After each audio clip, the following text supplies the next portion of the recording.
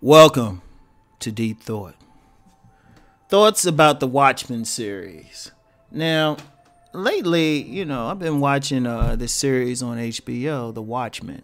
Now, I remember when it first came out, when the comic book first came out back in the 80s, it blew my mind because the whole premise of the comic book was about how the world would really be if superheroes actually existed.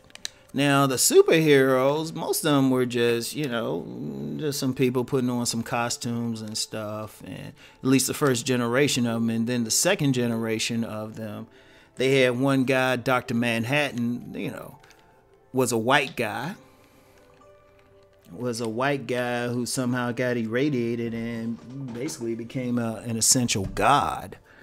I mean, it became so powerful and so alienated, though, from the rest of the human population. He stopped wearing clothes. He just walk around butt naked, right? And that was an important piece. And then there was another character, Ozymandias, who was just highly intelligent, like super intelligent.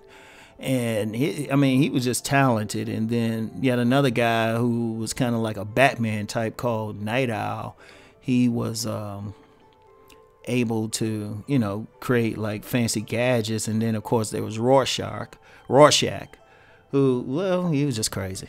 He was just ruthless. He was legitimately crazy. And, it was interesting. It was an interesting series and how everything came about. And it's always, it spawned a recent movie that followed the comic book almost to a great extent. And then also you've had some recently with DC Comics where they brought the Watchmen characters in line with the same universe as Superman in them. And it was like, okay. So they decided to do a TV series on it. So the series was interesting. See, keep in mind, in the first comic book, none of the heroes were black. Now, they had one black character who was a psychiatrist, and a prison psychiatrist, and interacted with Rorschach. And I was like, okay. So when the series started, and I'll just say now, there's some spoilers if you haven't watched it. It started out with, even though this is an alternate history, alternate universe, it started out with a depiction of something that actually happened in the real world. And that was the Tulsa race riot in 1921. It was a situation where a group of whites attacked a very prosperous business district in Tulsa, the Greenwood district.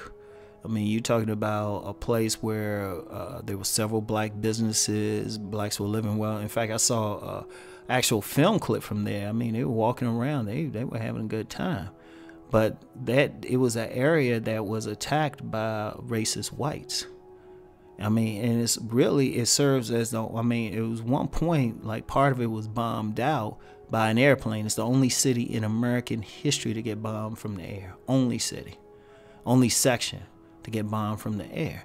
So that was part of the Watchmen. It was interesting. And then the main character, played by Regina King, was playing kind of a superhero type of character. But interestingly enough, she was part of the police department. And because the way they had everything set up, it was like members of the police department wearing masks. So I was like, okay, this is interesting. Like, a lot of people were surprised about the Tulsa thing because a lot of people didn't know about it. It wasn't taught in history books. It was not taught in history books, and it was almost like underground knowledge.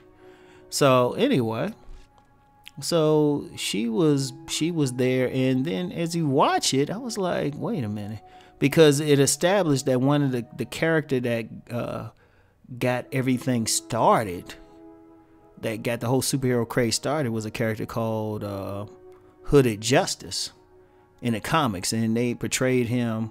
They never showed his actual face, but he was portrayed as a white man, possibly racist white man, who was just beating the hell out of people. But in the Watchmen TV series, it established he's really a black man pretending to be white so he can get some stuff done. I was like, wow. All right. And then it was an interesting thing because you still had the Dr. Manhattan character. And at first it didn't seem like he would be a part of it, but then it was established he was actually married to Regina King's character. It was like, wait a minute, what? He had actually turned himself into a black man to marry this woman. I was like, what the hell? And I'm like looking at it, and I'm like, and it concluded last night. I ain't gonna get into it too much, but it was just like, all right, yeah, it was a good story. I mean, it didn't make sense at first, but as they brought everything together, it was like, oh, okay, good story. But then I started thinking, I was like, okay, yeah, what's the meaning behind that? Remember what I said about TV shows and stuff. There's always deeper meanings. I don't care what they talking about. There's something deeper, some message, something to go for it. I mean, even if it's a cartoon.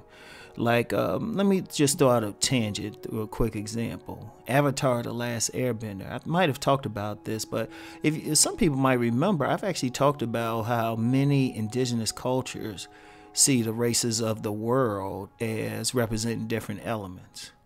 Particularly like the Hopi tribes. They have something where they talked about like the different groups, like whites representing fire, Asians representing air, Native Americans, true Native Americans representing earth, and Africans, black people representing water.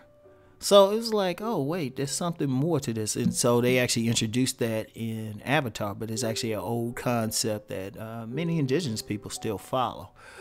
But I'm looking at the Watchmen, and I'm like, okay, they gotta be something deeper with this. One that was bold, that a show that came off almost like a black series, where the main characters were black, and then the only main character they had that you could say was white and a good guy was an older version of Ozymandias, played by Jeremy Irons. But you're like, wait a minute, what's going on here? What's the deeper meaning behind that? I mean, yeah, it's easy to say, oh, it's just a story. But remember, with television, any shows, movies, it's never just a story. It's never just a story. Remember the word programming. So I'm like, okay. And it's not obvious, but I'm like, okay. You had the most powerful character voluntarily become a black man. The most powerful character, because he could have, he didn't have to become that black man. In fact, they showed other white men. You could have had a white man do that, and it still would have been the same general idea. And I can even like the racial, it was a strong racial element, because some of the bad guys were just straight up white supremacists, and they were very clear on their thing. And I'm sitting back, I'm like, okay, you show this on HBO, you have something that was a very popular series, and you added these elements to it. Now, I don't know, personally at this point, I don't know what the deal is. I don't know what the bigger thing is. I mean, what the bigger message, what message will people who watch it get? Because there were a lot of people who watched it, and they of course, they were pissed off. A lot of it on just racial stuff. But then it was some minor stuff in there. They were talking about reparations and things of that nature. And of course, the white villains, the white supremacist villains in there, they were like, hey, ever since things changed, we don't have power like we used to. And I'm like, So I'm wondering, okay, what's the overall thing? I might have to, when I was watching it, I wasn't watching it with the eye to study it. I really wasn't. I was a Watchmen fan. I just wanted to see what they want to do. But as I watched it more, I was like, wait a minute, there's more to this. And even then, I wasn't like, okay, I'm going to watch, what's going on. I'm like, okay, I've seen everything. Now I'll take some time later on to go back through it and really pick apart different things. You probably have some people on a more metaphysic tip who can maybe break it down quicker because they were looking at it that way. Rom just wanted to be entertained. Believe it or not, even though I talk metaphysics on this channel, I don't always, sometimes I just want to be entertained, but that's becoming harder. You know, sometimes I just want some entertainment. Sometimes I'll watch, I don't know, I'll watch some kid stuff. You know, The Amazing World of Gumball, just to laugh.